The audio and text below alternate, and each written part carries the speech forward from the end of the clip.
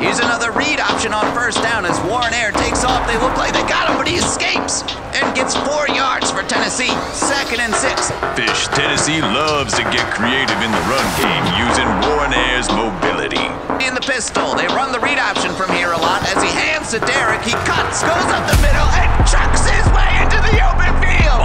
There he goes! Hank Derrick is going to take this one to the crib.